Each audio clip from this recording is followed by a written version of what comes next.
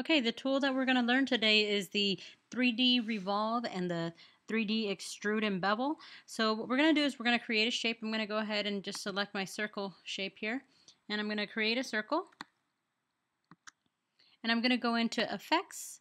And I'm going to go into Revolve. And I'm going to go ahead and turn on my preview here. Okay. And if you rotate this, you'll be able to see kind of this rotation here. You notice it almost creates like an apple effect. And then there's all these different settings where you could change. If you were to change these settings, it basically change here. And then here you can change the angle.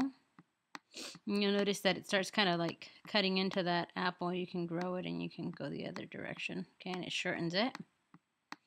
Okay. And then you can do the offset. That changes it also. Okay. And then the other thing that you'll notice is this we have this plastic shading, and that gives us this little highlight effect so that we know that it's more like shiny. If you do diffuse shading, it doesn't give you that effect. Okay. I'm going to go to plastic shading here. All right, and then I'm going to just hit OK. And that's your 3D Revolve. All right. A lot of people like this because it says, whoa, it does all the three-dimensional effects and stuff. Well, I'm going to make my apple like this, but then they don't have other objects on their composition that match this, and then it becomes kind of like where this is the only object that looks really 3D realistic, and then all the other ones pale in comparison. So what you want to be sure is that if you're going to do that, you're going to need to create the other objects with just as much three-dimensionality. Okay. All right, now we're going to do the bevel and extrude. I'm going to just create a shape here. And I'm going to do 3D, extrude and bevel. And I'm going to go ahead and turn on my preview. And then you'll notice if I rotate this, these numbers are changing here. You could do it either way. What I like about this tool is that it allows you to see the different colors, like the lighter, the darker, and then the darkest color that create kind of this three-dimensionality. It's nice because it shows you that within just color and the right lines, you can show that something is three-dimensional in a composition. Okay, so these are nice for like if you were creating buildings and you weren't quite sure, a table on how to do it, you could try to use something like this to give you that effect. Okay, I'm going to just go ahead and position this here.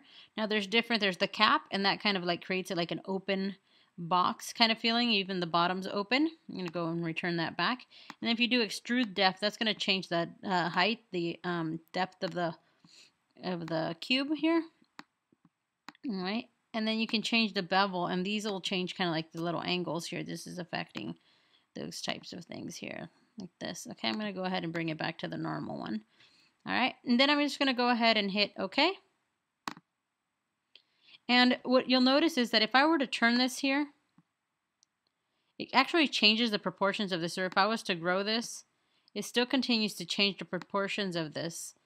All right, so if you don't want that to happen, what you have to do is expand the appearance. I'm going to go ahead and go Object, Expand.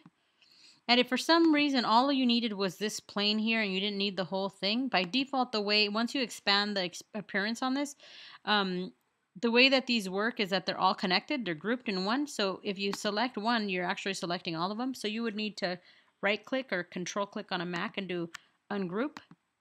And if you click off and you go back to it, sometimes it doesn't ungroup it. See how it's still connected? You have to maybe do an ungroup again.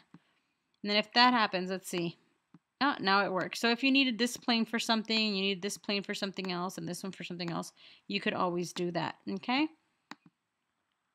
Okay, this pretty much covers the Extrude and Bevel and the 3D Revolve tool. If you have any questions, I led at hawaii.edu or 808-343-9565.